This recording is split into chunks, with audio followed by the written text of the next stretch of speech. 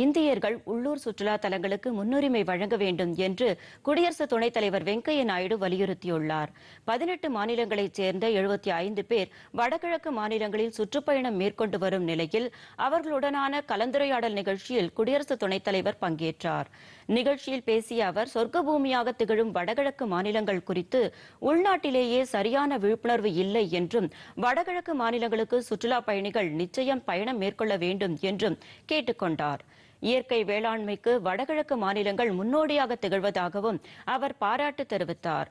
8 வடகிழக்கு மாநிலங்களிலும் அண்மை காலங்களில் கூடுதல் இணைப்பு வசதிகள் ஏற்படுத்தப்பட்டு வளர்ச்சி பாதையில் பயணித்து வருவதாகவும் குடியரசு துணைத் தலைவர் வெங்கையா நாயுடு கூறினார். பின்னர் புதுதில்லியில் கல்லூரி நிகழ்ச்சி ஒன்றில் பேசிய அவர், மாணவர்கள் மற்றும் இளைஞர்கள் மத்தியில் தேசிய கல்விக் கொள்கை மாற்றத்தை கொண்டுவரும் என்று கூறினார். தாய்மொழியின் அவசியத்தை எடுத்துரைத்த அவர், பெண்களுக்கு சமவாய்ப்பு அளிக்கப்பட வேண்டும் என்று தெரிவித்தார். பாலின பாகுபாடு மற்றும் சாதிய பாகுபாடு போன்ற சமூக அவலங்களை நீக்கிட இளைஞர்கள் முன்வர வேண்டும் என்றும் அவர் கூறினார். We must change, and also children must initially be taught in mother tongue. First mother tongue, then go to brother tongue or other tongue. I have no problem.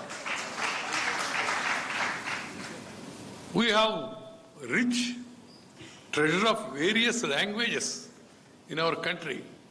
So children must be taught because they will be able to understand better, articulate better. Then you can go to other languages, no problem.